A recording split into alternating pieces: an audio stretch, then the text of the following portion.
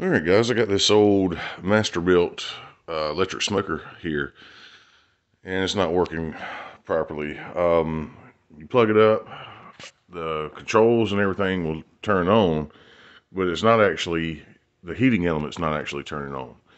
So this thing's been sitting up in here for collecting dust for quite a while. I'm gonna see if I can get it up and going and clean it up and get back to using it again. I have an idea what's wrong with it. I'm gonna give it a open up and check and see. First thing you want to do before you get started working on something like this is make sure it's unplugged. You don't want to get yourself shocked trying to fix something. So I'm gonna put this thing on pause for a second and get my camera set up. Okay, over here on the back of the machine, we've got this little plate right here, and this covers up the two wires that come down from the control panel and goes to the heating element. I suspect that the wires are corroded or a terminal's broke off or something's going on behind here. So I'm going to pull this cover off and see what happens. Well, just as I suspected, if you look right here, this terminal is corroded and it's actually broken loose. So I'm going to clean this all up and see if I can get this thing back working. Alright, so I went ahead and broke off all the remaining bits of the terminal that was stuck to the actual terminal for the heating element that sticks out of here.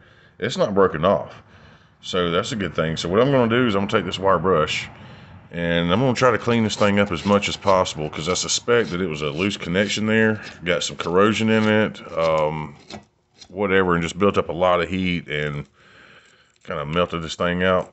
So I'm going to clean this up, pull this old connector off, and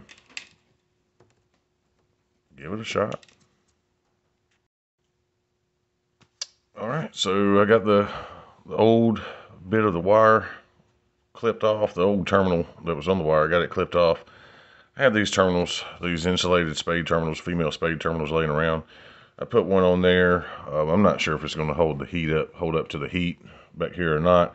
I just wanted to get that hooked up just to make sure, see if this thing is going to work. If it's going to work, then I'll go get the correct terminal and put it on there for a more permanent fix. But for now, I just want to see what happens. So I'm going to put this plate back on, I'm going to plug it up and turn the power on and see if this thing starts building up heat. Alright, so I've got it plugged in, power on. I'm going to set the temp.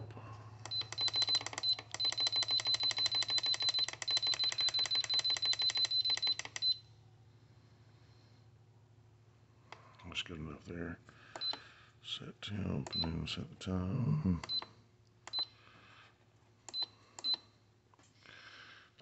Shows that it's heating.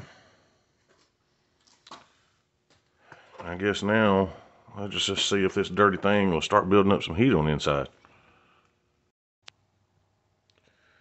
Alright, so I've had it running now for 7 minutes and it's gone from about 50 degrees up to 77 and it's steady climbing.